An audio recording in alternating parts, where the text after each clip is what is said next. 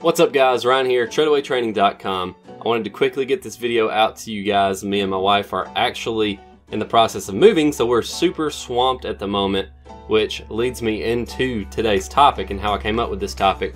One thing that I hear a lot from a lot of people, I hear over and over, is I don't have time to get fit, I don't have time to eat healthy, and I don't have time to work out. And that's just not a valid excuse whatsoever. It doesn't take that long to get fit. It doesn't take that long to eat healthy. You don't have to go to the gym to work out. You don't have to have access to gym equipment to work out. You can work out at home even if you don't have anything to use for equipment. Now, if you're wanting to be like a bodybuilder or something, that's kind of a different story. But just for the average person that's wanting to drop a few pounds and lean up, you can work out and get a good workout in at home. And you don't have to have much time or any equipment whatsoever. Just set your alarm 15 minutes early in the morning or 20 minutes early in the morning. Get up, do some body weight squats, do some push-ups, some sit-ups, and then once that gets too easy, then you can get an old suitcase and put some clothes that you don't wear anymore in there and put that on your back and use that for weight for when you do push-ups and squats. And then if you have 15 bucks to spare, you go to Walmart and get a pull-up bar and put it on the doorway, and you can hit your back doing that. There's so many different things that you can do at home for little to no money that doesn't take that much time. And then as far as eating goes, it doesn't take much time to eat healthy either. If you're really that swamped, you can go to Walmart and go to the freezer section, get some pre-cooked chicken, throw it in the microwave, and walk off, do whatever else it is you need to do, and it's going to be ready for you to eat in just a few minutes. And then as far as vegetables go, you can get vegetables that are in the little steam packs at Walmart too, or whatever your local grocery store is. Throw that in the microwave for 5 minutes, and then boom, it's done. You have your veggies, you have your meat, you're good to go. And then as far as eating on the go, you go to McDonald's and have a salad. You can get the spicy Southwest salad with grilled chicken on it, and then if you use the light Italian dressing, which is the dressing that I like to use, then it's only going to be like 10 grams of fat, 30 grams of carbs, and about 40 grams of protein. And boom, you have a whole meal, a good meal, healthy meal, and you have about 6 to 7 grams of fiber in there too. And you might say, well, that's expensive. I don't want to eat a salad at McDonald's. Well, okay, put a scoop of protein and eat it in a shaker bottle and eat a banana.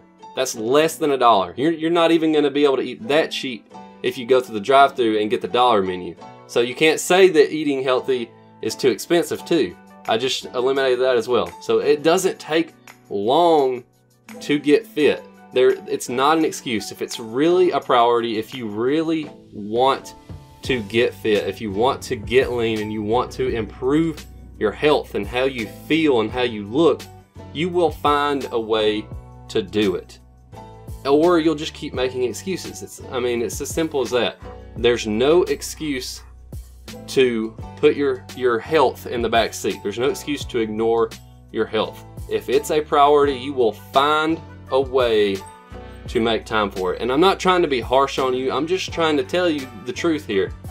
If it's really a priority, you have to just find a way to make it happen. Heck, if you have kids and you're running around with your kids, boom, there's some cardio. Just run a little harder when you're running around with your kids. Get some cardio in there. Or pick your kid up, put them on your shoulders, do some squats. I guarantee you they'll love it. They'll think that you're playing a game when really you're working out. They're gonna have a blast and you're gonna get fit at the same time.